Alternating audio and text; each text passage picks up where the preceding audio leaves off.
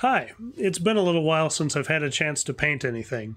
So in the meantime, I wanted to do kind of an artist spotlight on a friend of mine, Adam Gale, who does really incredible chainsaw carving and uses some metal accents, does some metal signs and things like that. Some really unique and individual pieces.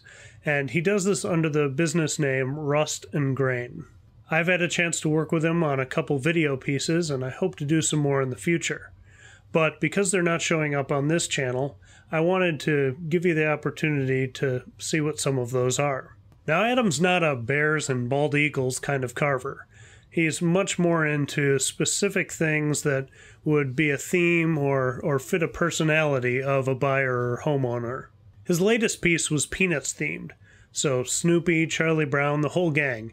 And not just incorporating Snoopy, but incorporating some of the personality and elements of the homeowners and their kids, some of their life into the piece. So it's kind of a blend that makes it really unique for that homeowner.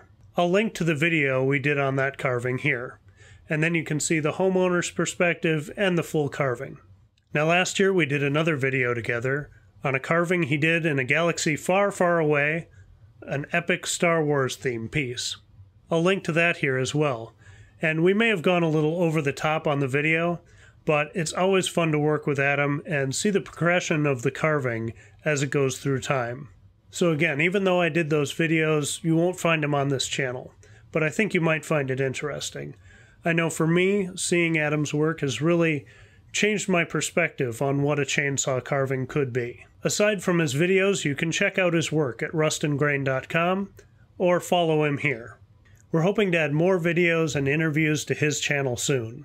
I know this is quite a departure from the other art-themed videos I've done on this channel, but let me know if you find this interesting or would like to see other interviews with other artists or some of the other talented people I know having a little focus brought to them. In the meantime, enjoy watching Adam's videos or check out his photos online, and have a great day.